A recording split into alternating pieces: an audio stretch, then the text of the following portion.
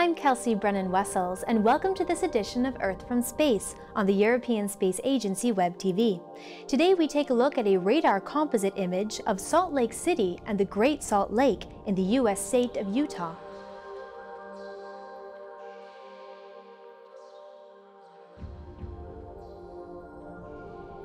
This is the largest saltwater lake in the Western Hemisphere, with an average salinity of 12%. Due to its unusually high salt concentration, it is very easy to float on the water here. This line running across the Great Salt Lake is a railroad line. The causeway supporting the railway divides the lake and prevents the normal mixing of waters. Here we see Clyman Bay. The shallow waters and dry air make this an excellent place for salt harvesting. To the south, we see Salt Lake City, with marshlands and mudflats separating it from the water.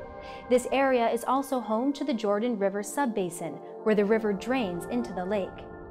This image is a compilation of radar images from ESA's satellite ENVISAT, acquired on 3 different days.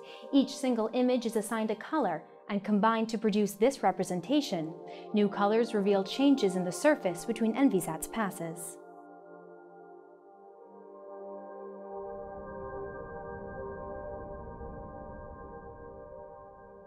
Well, that wraps up this edition of Earth from Space. We remind you that we broadcast online every Friday at 10 o'clock Central European Time and can be viewed on our website or through the ESA app on your mobile device. From the ESA Web-TV studios, I'm Kelsea Brennan-Wessels.